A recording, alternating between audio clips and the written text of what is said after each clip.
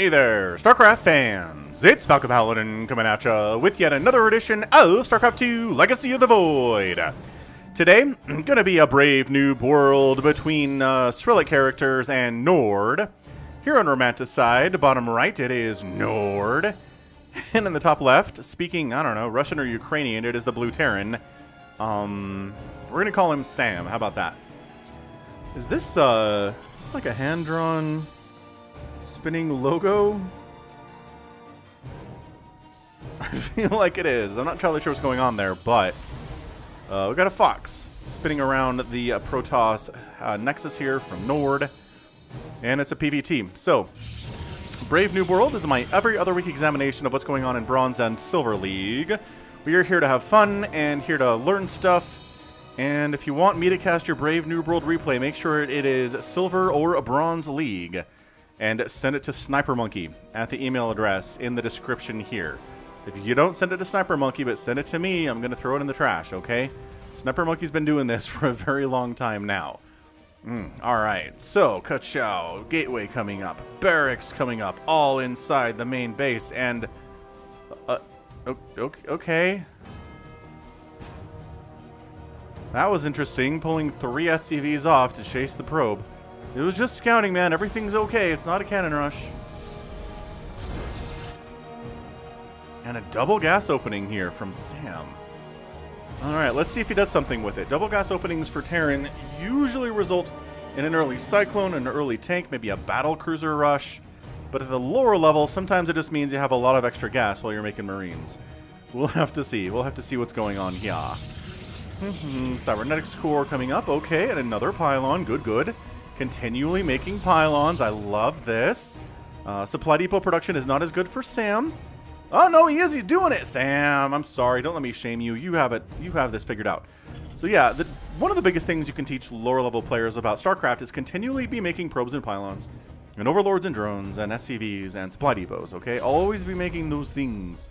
Then you don't get supply blocked, and then you're not suddenly like, oh, I have 5,000 minerals and 6,000 gas, and I can't make anything because I was supply blocked.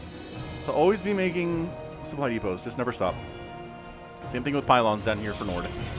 Okay, so second gate and a forge. Interesting. The second most important thing I tell so lower level players is go to lotv.spawningtool.com. That's T as in toolbox, okay?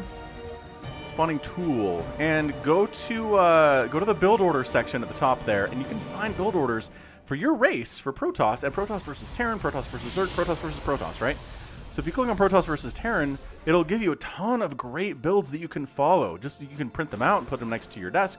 You can have them up on a second monitor if you have 2 monitors. You can follow along. It'll teach you when to build your buildings and what to do. So generally what you want to do against a Terran is go for a 1-gate expand, which means you just go for 1 gate, right? Then go for the expansion. Well, get a gas in there, and then get your second gas and a second pylon and a cyber core, and it's a really economical opening. You have 2 nexuses making probes all the time instead of just 1, and then you're a lot happier. You can build more stuff, right? Same thing for Terran. If you go to lotv.spawningtool.com, you can see some good build orders for Terran at the same time. Terran against Protoss, Terran against Zerg, Terran against Terran. It's great. Oh, look at this. We're making supply depots. He has way more supply than he needs, but that is so much better at this level than not having enough supply. It just is. This will get you killed at the professional level. Like if you have 60 available supply at the first 3 minutes, you're probably not doing it right if you're Morrow and you're going to lose the game. But at the lower level, lesser of 2 evils, man. Definitely go for more supply over 2 little supply. I think that's something that Sam has learned. So he is going for a pretty quick starport and making a couple barracks in addition. So we've got 3 barracks, a factory, which is building widow mines, and a starport, which is building a medevac. Is he doing a very fast, kind of 1-base widow mine drop? He got a second base in here too, so I love that from him. He didn't rally the SCVs. Okay, pro tip: if you click on, there you go. If you click on your main structure here, town hall structure, and then right-click on minerals, that indicates to the structure that workers that come out of it should go to that mineral patch first. Okay, great.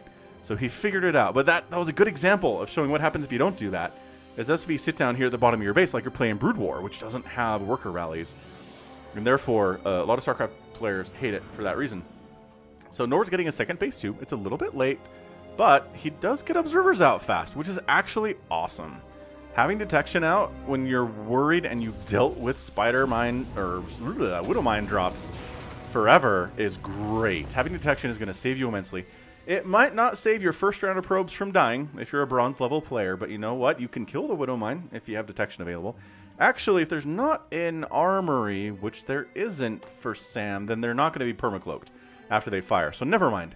Observer not really going to help a lot in this situation, although it will help you kill it if it hasn't fired yet. So that's pretty good. But if it's a Terran, if you want your widow mines to be permanently cloaked all the time, then definitely get that armory, and that will get the upgrade automatically, which is, it's real nice. You should do it. More widow mines. So yeah, an armory will be fantastic.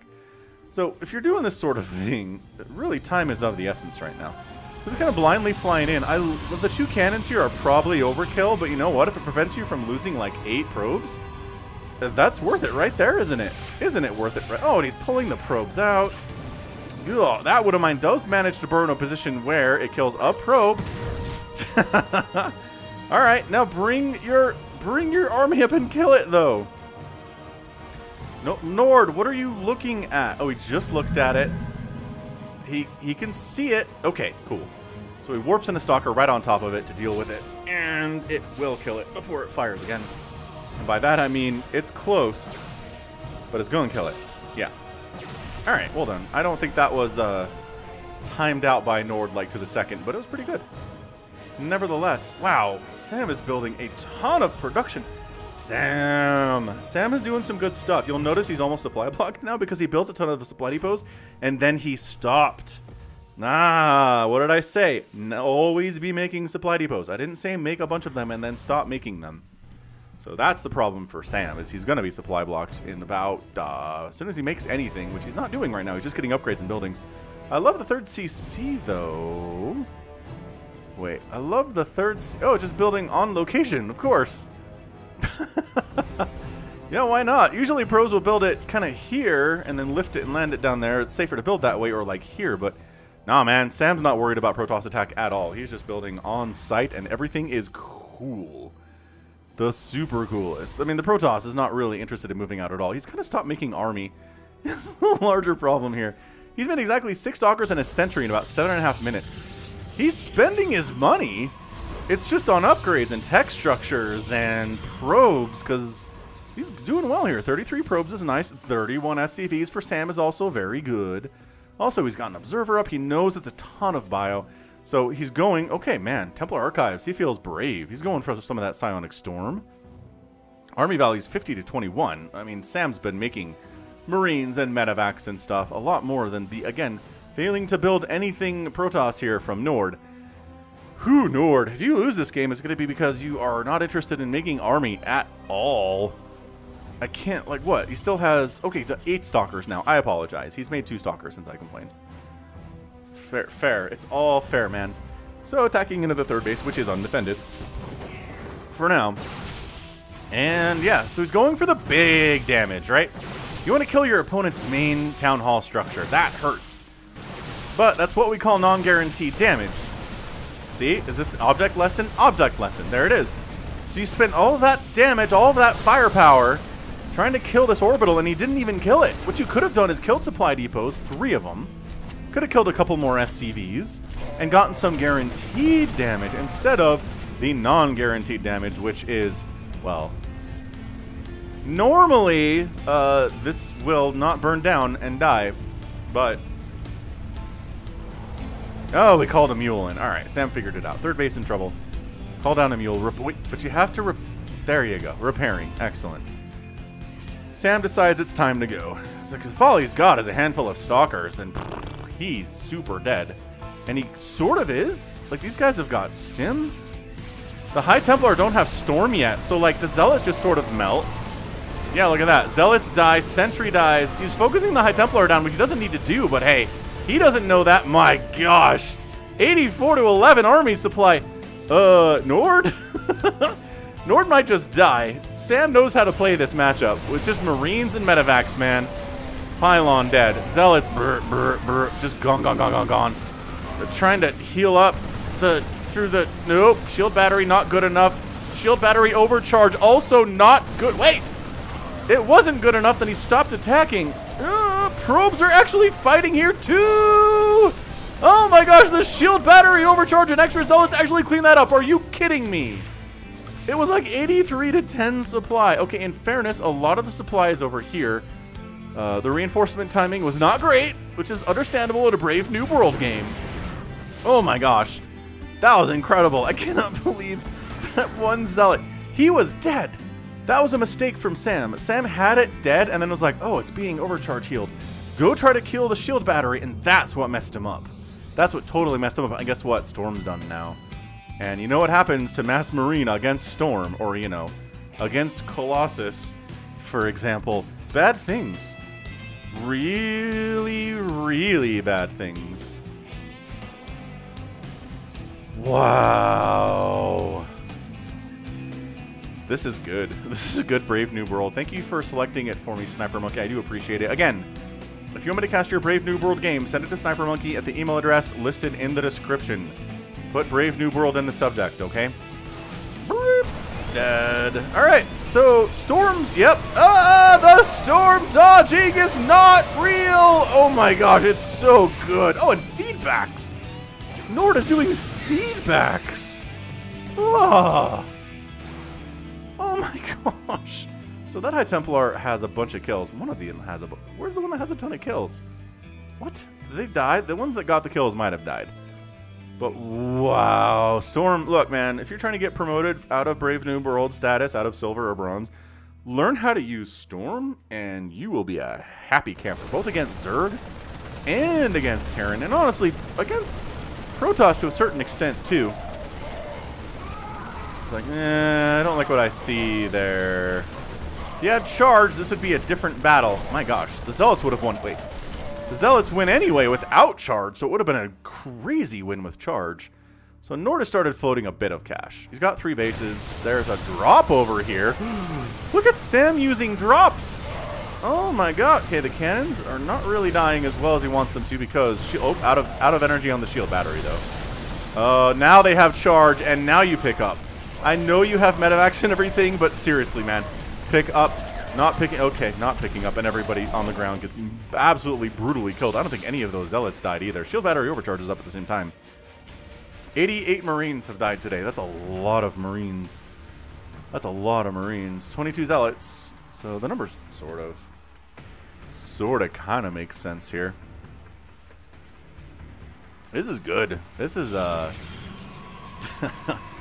a lot of lessons to be had for sure. So Nord taking a 4th base at 12 minutes, which is honestly not unreasonable. Not by any stretch is this unreasonable. And Nord warping in some zealots up here with a warp prism. So we're seeing some stuff we don't normally... Ah, it's too many though. We don't normally see. Okay, get some storms off. Take a lot of Marines with you guys. There you go. Yeah, we don't usually see medevac drops. We don't usually see warp prism play at the lower levels. These two guys, I think... These two players are on their way up, if I had to guess what's going on here.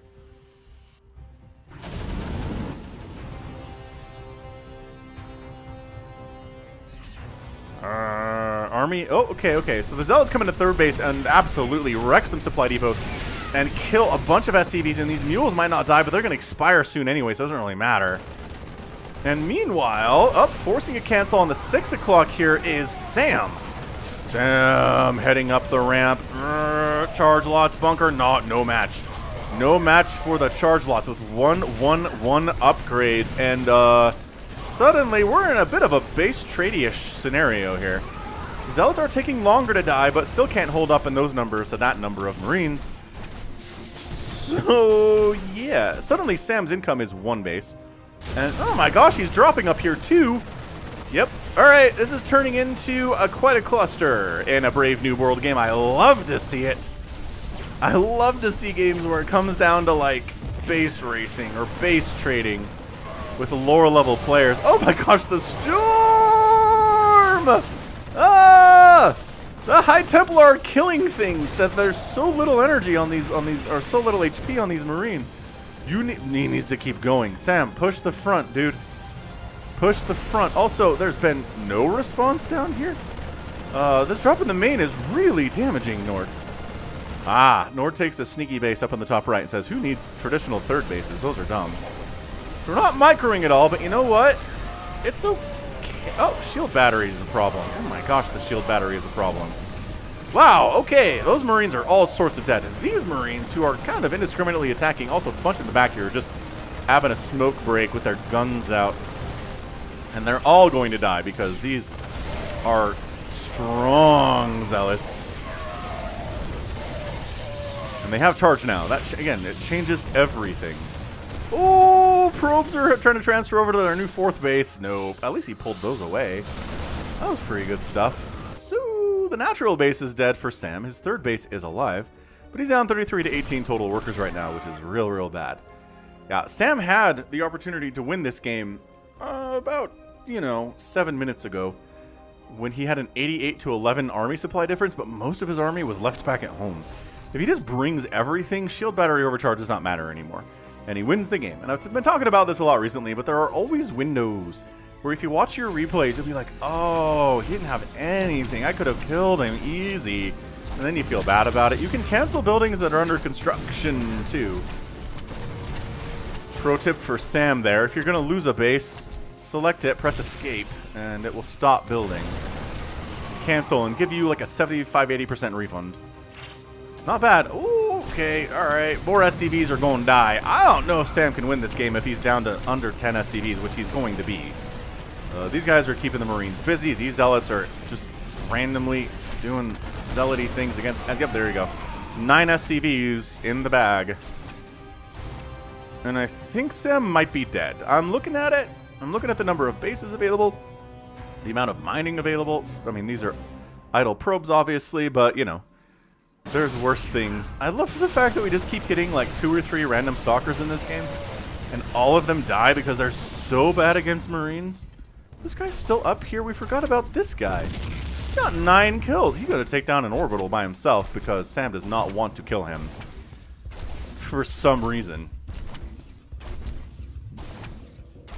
That I don't understand. Hey, man. Man, he's Bob the Zealot here. He's got a serious quest to kill this. Ah, the Marines figured it out. Okay. Never mind. This is possibly... Okay, that's a lot of medevacs. Maybe it's way too many medevacs for how many Marines there are. That's what happens when your opponent doesn't have a lot of stalkers, is your medevacs can survive battles. Your Marines don't, but your medevacs do. I mean, 5 medevacs have died, so he's been producing them pretty effectively. But, like, you can only... Medevacs can only heal 1 guy at a time. So you'll notice... Some of these medevacs are sitting here doing nothing because there's no one for them to heal because there's just too many... Oh, alright, hang on. These Marines are doing better than I expected them to. Yeah, cancel. Nord. I don't think Nord knows about canceling either, necessarily. And the base goes down. So we got 1-1 for everybody. Nobody's getting further upgrades, but you're making 10 Marines at a time here from Sam. That is what we like to see. Oh, this long-distance probe transfer stuff. Sam's just sitting on it like a predator. Just waiting.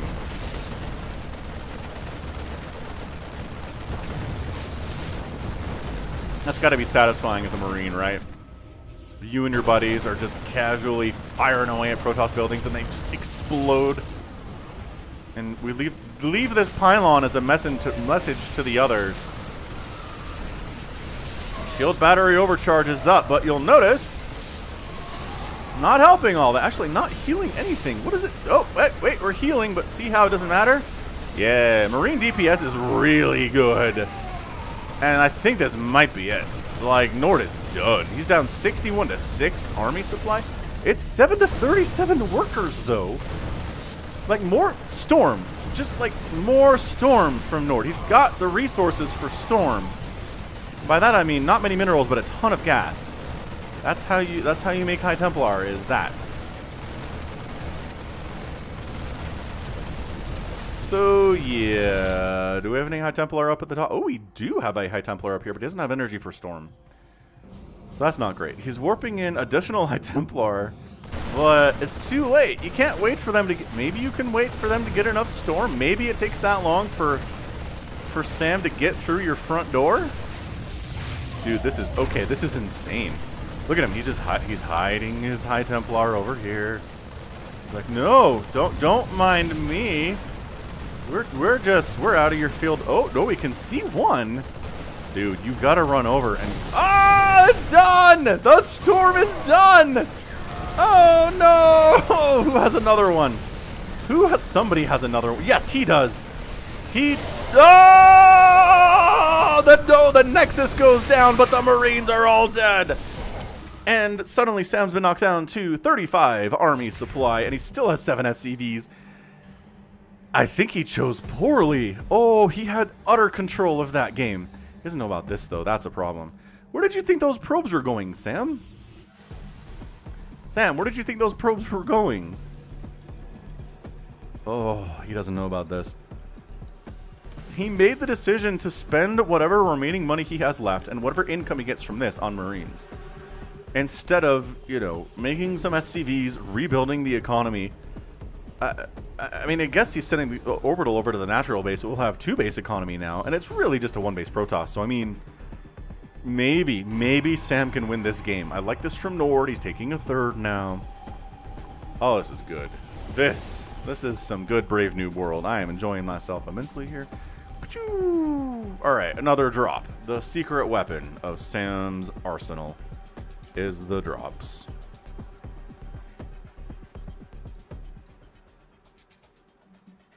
Silence. A hush falls over Romanticide. Even the music is quiet as this drop moves in for the kill.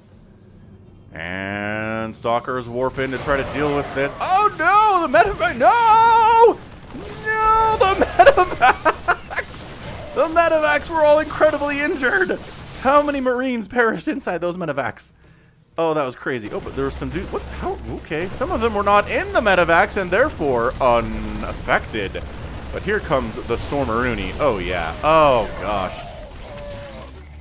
Yeah, Storm changes everything. It changes everything. If you're a Protoss player. If you're trying to deal with this army without Storm, with, you know, just Zealots and Stalkers and, like, Immortals and stuff, you're gonna die. But once you have Storm, bam, you are the overpowered one. You can handle Marines with ease. Well, maybe not with ease, but you got them away. You killed them all. How many? 247 Marines have died. Oh, snap. Sam has decided to build something else. He's building Liberators and Marauders. Okay, I like this. Yeah. If your opponent really can't shoot up because they literally have 3 Stalkers in their army, Liberators are going to be great. More Liberators, maybe even. Also, a Fusion Core. Because maybe we're going to make some battle cruisers. Because again, nothing can shoot up here but 3 Stalkers, and it's just not great anti-air. He doesn't know about this. He thinks all that Nord has is this, and he's feeling more confident than he should. Oh, look at this income difference. Oh, actually, you know what? Mules are good. Just toss down some mules on his natural. So he has equal mineral income to Nord, who has 3 times as many workers as he does, because that's how this matchup works. Mules are good units. Okay, 2 Liberators. That's actually, if this isn't handled well... What the heck was that? Was that a random medevac that just died? Oh yeah, there's a medevac left here.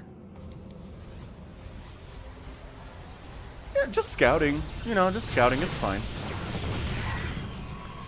Alright. Observer does see these Liberators incoming.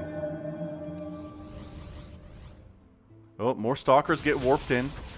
No, but if you set up on this other side of the thing, though, then... okay, well, they can blink. Never mind. I take it back. Nord knows how to blink. You can't hide across here. Don't do that. Not against a Protoss who has blink. Okay, so nice job by Nord. He sees the Liberators incoming. He makes more Stalkers, so now he has 8. That's great. But Marauder, good unit. Additional upgrades would be fantastic here too, y'all. 1-1-1 is great for Protoss, but getting 2-2 and even 3-3 would really help you win this game. Same with Sam sitting on 1-1. 3-3 Marines and Marauders with Stim are just, they have the damage output unlike anything in the game. They just do. In a little tight compact space too, that's part of it. So you can fit a lot of Marines and Marauders into a little square. So per square inch, the best. Nord expanding to a 5th base. Okay, the 4th base was at about 24 minutes, or about 12 minutes, and this one's at 24. Fair enough. 46 to 44 army supply, but Storm is the great equalizer. Guys trailing behind. Got some zealots, got some stalkers. We're just gonna warm up by killing these rocks. Don't mind us. The rocks deserve it. Okay, good. We're warmed up. Let's go. 2 battle cruisers on the way here from Sam.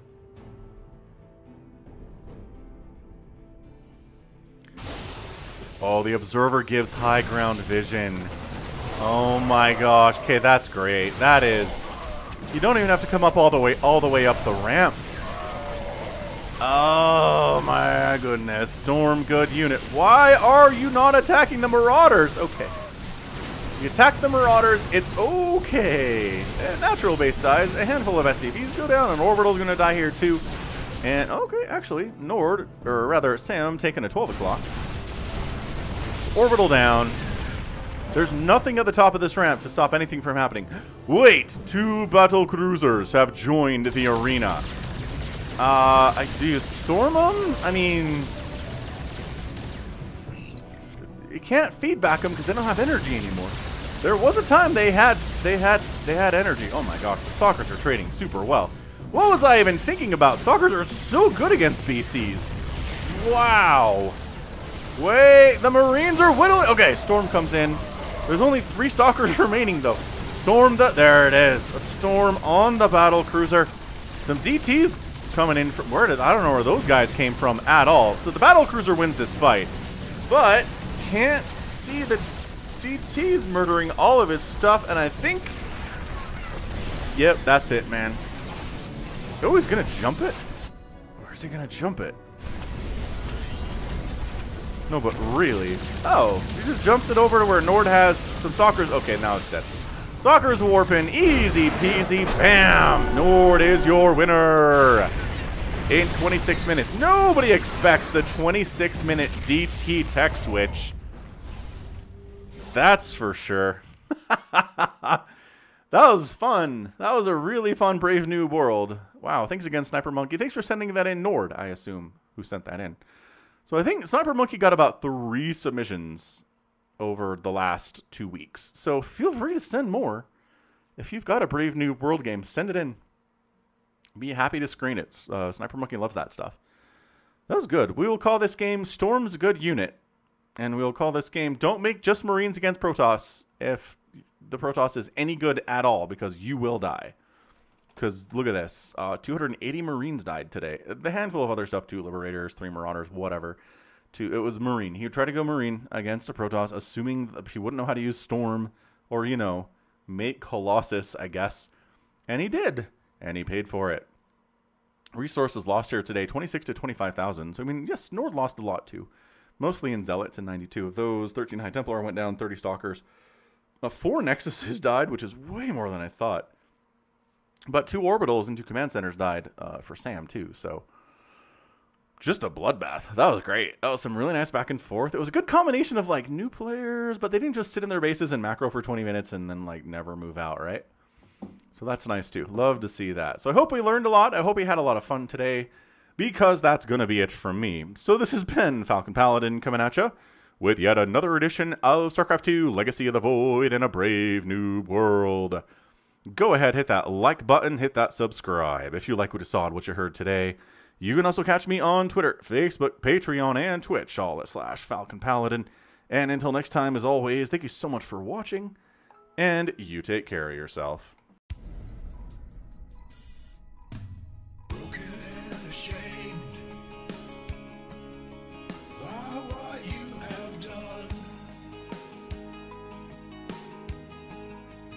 There is no redemption.